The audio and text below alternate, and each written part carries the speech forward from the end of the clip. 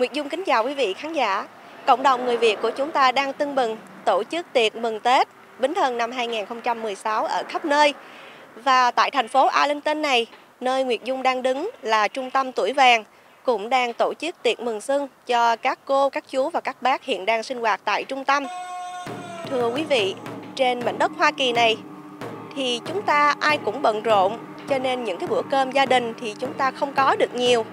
Và chúng ta cũng biết rằng là những người lớn tuổi thì họ thường hay sống về hoài niệm. Những cái gì mới xảy ra thì chốc lát họ lại quên mất. Nhưng mà những cái gì trong quá khứ thì họ cứ nhớ hoài và nhắc mãi.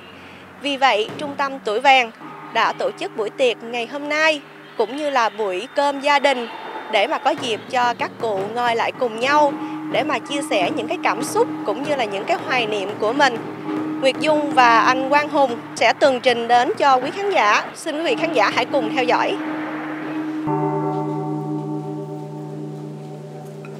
Trước thềm năm mới Bính Thân, chúng con tụ họp nơi đây Trung tâm Tuoi Vang, thành kính dâng nén hương lên Ngọc Hoàng Thượng Đế.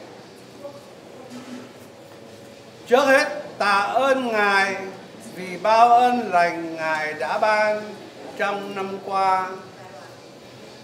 Sau là xin Ngài thương ban bình an hạnh phúc trong năm mới Bính Thân cho quý vị, gia đình và toàn thế giới.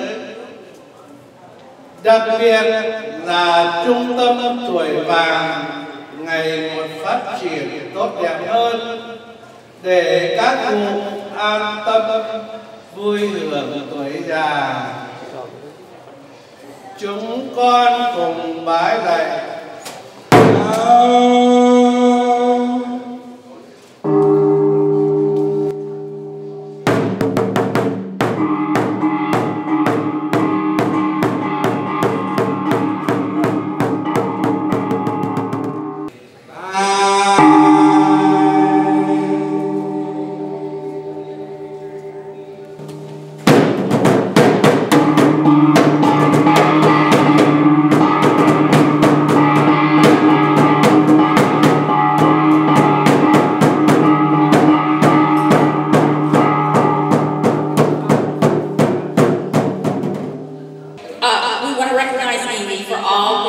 Dedicated service she's done to the Vietnamese community in this area.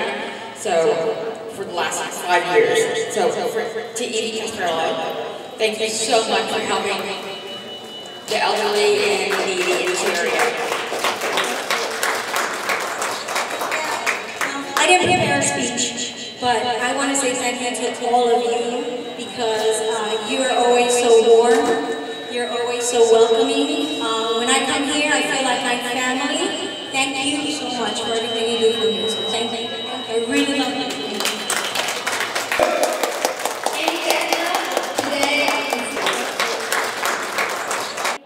Thưa quý khán giả của Sài Gòn TV 55.3, bên cạnh chúng tôi là cô Ivy from Mary Group. Cô đã có công đưa cái chương trình những cái benefit về cho các cụ già trong Trung tâm Tuoi Vang. Và hôm nay đó là Trung tâm Tuoi Vang đó có một cái award cho cô Ivy. Quý vị thấy đó. Hi Ivy, how are you today? I'm good. Thank you so much for asking. I think you know the Lunar New Year coming soon, right? Yes. And can you say something with our viewer of Saigon TV 55.3 about your program with benefit to the elderly people at the Texas Golden O? Oh yeah, sure. First of all, thank you to the Vietnamese community for having me. Right. You are like family to me. I love being here, and they've always been good to me. Our benefits it's a Medicare benefit, so you do have to qualify into the program. So for anybody who's 65 or anybody who's been disabled for a few years, you're eligible for more benefits once you have Medicare Part A and B. And a lot of folks don't know about it, they're not aware. Many times it's at no charge to them. So it is a wonderful, wonderful benefit. I do a lot of business here with Texas Golden Age and the Vietnamese community in general. So if they ever need me, they could always come here and ask for me by name, Ivy Carrasquillo. And again, thank you so much. It's been wonderful. Thank you very much. And one day I'm going to see you because when I got a 65-year-old. Okay. Then you come see Thank me. you and Happy New Year. Thank you. Happy New Year. Thank you, everybody. Cảm ơn, đây là anh chàng này rất là giỏi quý vị, một người bác sĩ học ở bên Australia, Sydney, Australia mà đến đây thiện nguyện viên giúp cho hội niềm tin và hy vọng, là một người rất là hạnh thiện. Cô Loan muốn ơn cô Loan rất là kính. Cảm ơn cô Loan rất là nhiều, một người làm rất là cực khổ sau khi cái Golden Age để mà cho tụi cháu thế trẻ như thế nào có cơ hội để giúp lại cho cộng đồng người Việt Nam. Mà không những như vậy, tụi cháu còn học hỏi rất là nhiều những mấy bác. Cảm ơn cô Loan. Tôi nghĩ rằng là tuổi trẻ chắc thà cao hơn. Các quý vị nhìn thấy những cái quà ở trên cái bàn này, đây là chỉ tượng trưng vì chúng ta không có chỗ. Nếu mà quý vị bước vào phòng trong kia thì sẽ thấy rất là nhiều quà. Thành ra xin cảm ơn Quỳnh Châu rất là nhiều và tất cả những người cộng sự với Quỳnh Châu.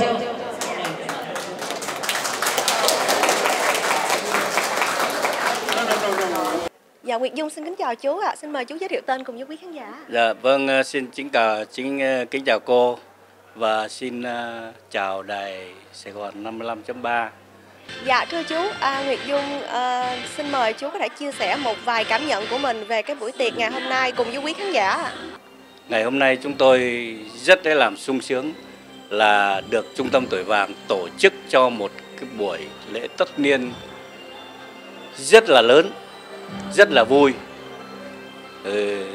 góp sức cho chúng tôi được thêm sức để mà cố gắng sống tiếp trong cái tuổi xế chiều với cái tấm lòng tốt của Trung tâm Tuoi Vang, của bà cô Loan giám đốc cũng như là bác sĩ Đức đã dành cho chúng tôi những cái giây phút êm vui đẹp đẽ nhất của cái tuổi xế chiều. Chúng tôi cũng hân hoan xin được chào đài 55.3 đã đến để truyền tải những cái hình ảnh tốt đẹp vui nhộn của chúng tôi lên cho bà con cộng đồng được chiêm ngưỡng. Đó là một cái điều hạnh phúc nhất.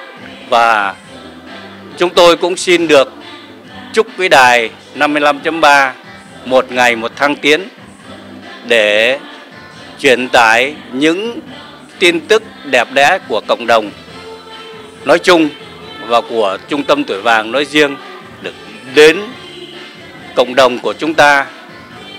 Đấy là một cái niềm vui mà chúng tôi ước mong nhất. Và xin kính chào quý đài.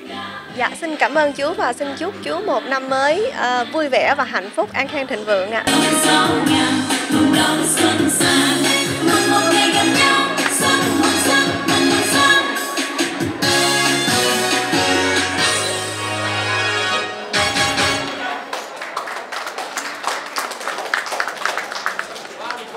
Thưa quý vị khán giả, Nguyệt Dung hiện đang đứng kế chị Kim and anh Sam.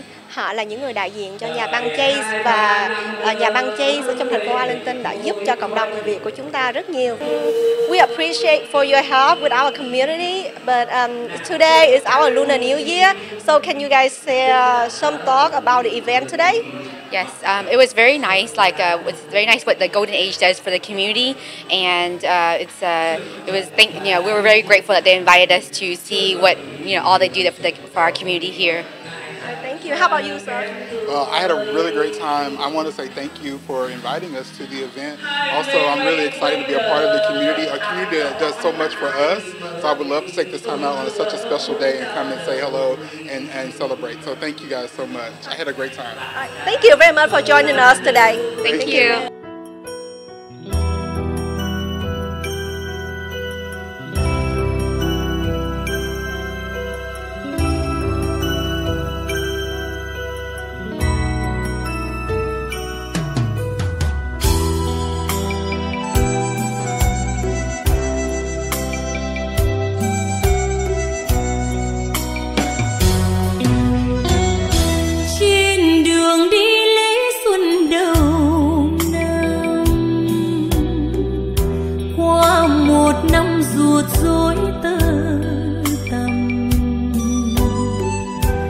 năm mới nhiều ước vọng chờ mong, mây nhiều rồi ít ngóng trông, vui cùng pháo đỏ rượu.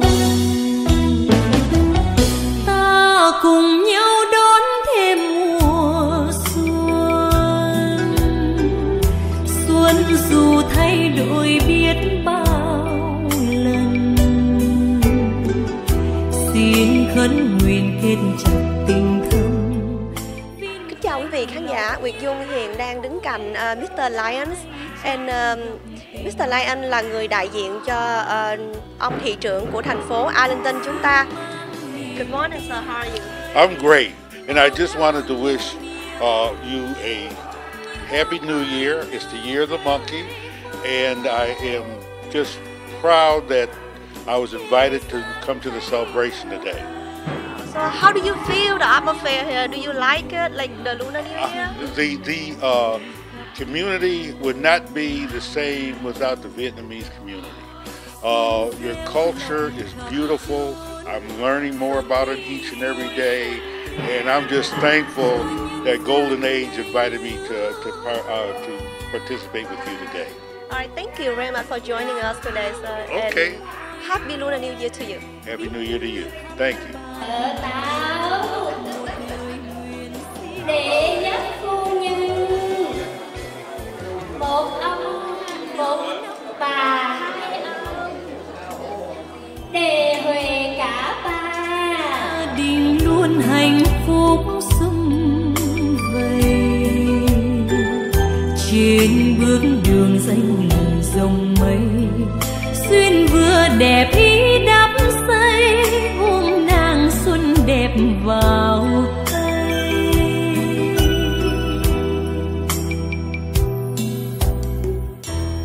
Quý vị khán giả thân mến, để đón được cái Tết cùng với gia đình và vui vẻ cùng với bạn bè thì còn gì bằng, đúng không ạ?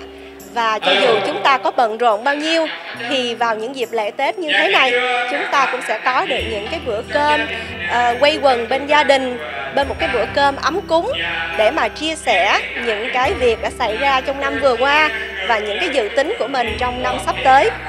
Và mong rằng bữa tiệc mừng xuân ngày hôm nay do Trung Tâm Tuoi Vang tổ chức sẽ tạo nên một cái Tết vui tươi hơn và ý nghĩa hơn trong lòng của các cụ. Cảm ơn quý khán giả đã theo dõi. Nguyệt Dung tường trình từ Trung Tâm Tuoi Vang của thành phố Arlington.